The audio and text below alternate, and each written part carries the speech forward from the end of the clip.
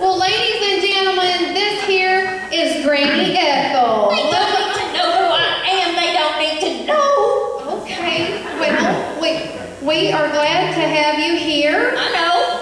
Well, you sure look nice. It's been a while since we've seen you. You look real pretty today.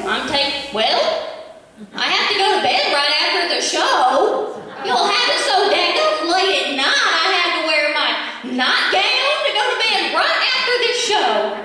Well, you still look nice, though. You look a little different. Have you been doing, like maybe some exercise? I've been taking dance classes on the TV. Oh, okay. On the TV, huh? Mm-hmm. I'll show you some. Okay. I figured you would.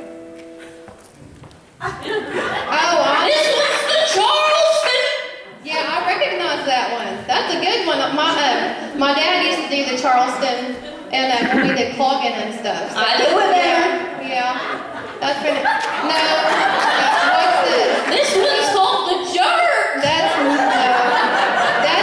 the Jerk. Yeah, I saw it on the TV on the Disney Channel. No, I don't think you did. Yeah, Millie Cyrus does it. No. That Disney princess. No, Granny. This is the twerk. The Jerk is something a little. No. Granny knows best. No, I don't think well. So how else is everything? No, it's fine. I'm here celebrating my wedding. Oh, you are? Mm-hmm. You got married. Married a 92-year-old man. I'm shocked, actually. Wow. So where is he? Is he out here tonight? No, I left him at the motel. Well, why did you do that? We got into it on the way here. Oh, I hate to hear that. What happened?